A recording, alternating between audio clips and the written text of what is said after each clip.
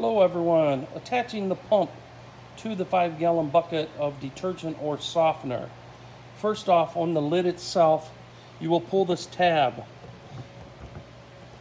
Pull up on the tab.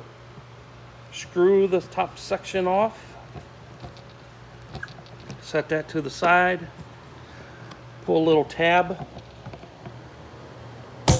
that's on it. This opens up the bucket. Now, you can pour this in to a smaller containers if you need to.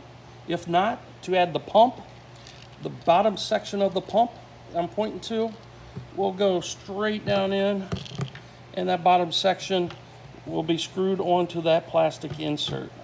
Okay? Just like that. Push that down so it's flush. All right? Hold the top nut, which is this section right here.